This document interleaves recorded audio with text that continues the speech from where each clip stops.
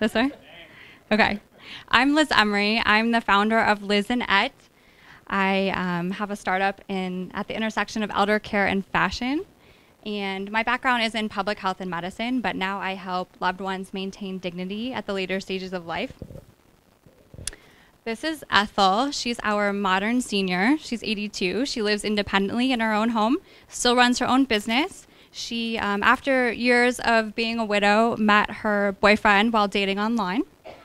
It's true.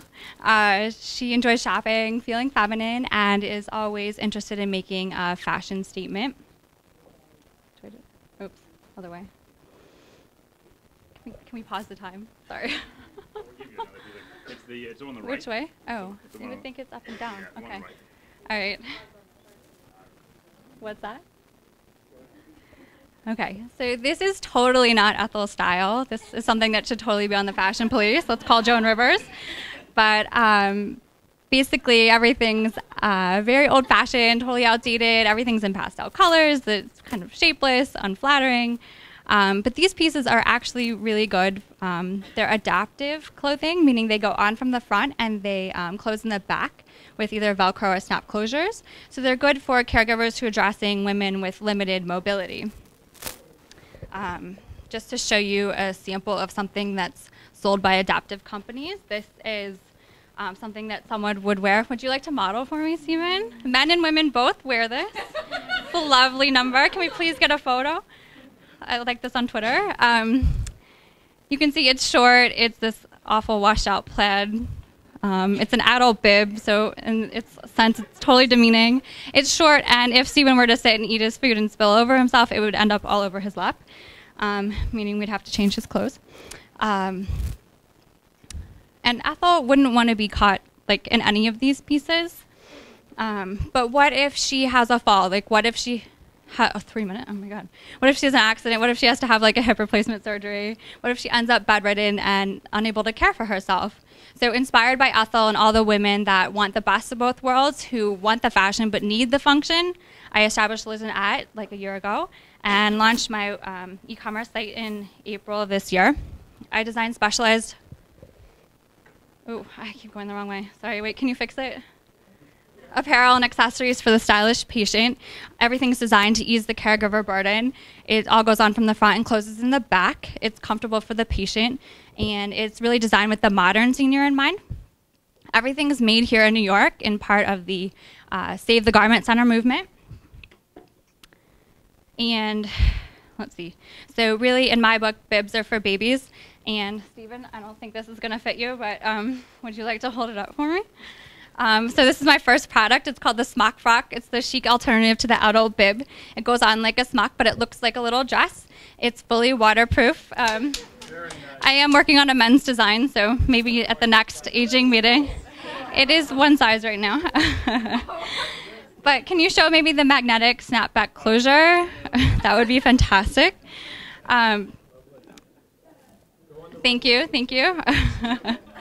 So really, there's a huge need for adaptive apparel.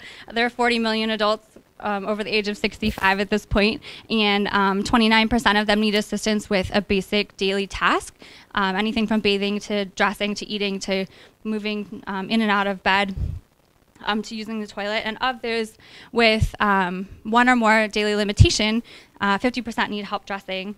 And with boomers already turning 65, the need for elder care fashion is totally going to explode. Oh my God. I messed it up. Wait, pause. Can you fix that, please? Oh my God, okay. So there's totally this emerging niche market, and there are other brands, some here that are represented tonight. Can we go to slide 5? Who are fusing modern design with elder care products. There we go. Okay.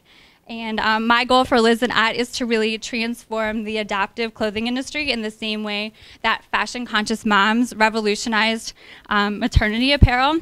Back in the day, this wasn't a category at all, and now it's a $4 billion industry. And that's not even the end of the life cycle that's booming. So to take Liz&Ett to the next level, I'm really looking for distribution channels, partnerships with long-term care facilities or other products in the high-end eating space. The opportunity to show my product in person, and then potentially investors, because right now it's just me. So I learned the hard way that life is too short for bibs and muumuus. I was a hands-on caregiver for my grandmothers, and they ended up wearing these clothes that were totally inconsistent with the way they had lived their lives previously. My grandma Muriel, we had to put her blouses on backwards. She always wore a button-up blouse, A-line skirt. And we ended up dressing her with her blouses on backwards in bed. And she kept pulling at the neckline even though she was sedated. And I ended up having to like cut the tag out because I knew it was like totally bothering her.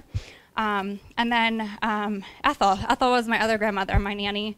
Her nickname was Et, and that's who my company is named for. I know I'm over time, but she had to wear that bib that Stephen put on at every meal for a year and a half after her stroke. And we ended up cutting her clothes up the back to dress her in bed when we moved her home for hospice.